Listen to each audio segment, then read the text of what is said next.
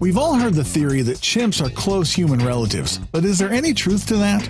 Secular scientists claimed in the 1970s that chimp genomes are 98% similar to humans, and it was apparently verified by more modern techniques.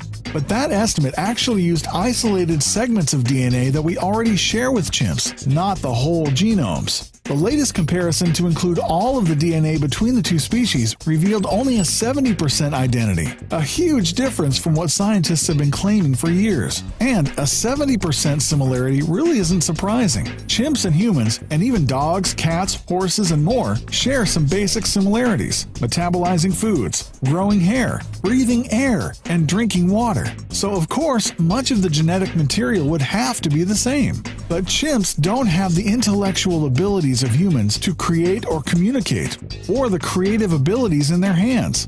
For example, they cannot build hospitals, operate on one another, play baseball, or write poetry. So it makes sense that when new research compared each chimp chromosome piece by piece to the corresponding human chromosome pieces, they were 30% different. In fact, 900 million DNA letter differences separate the two species.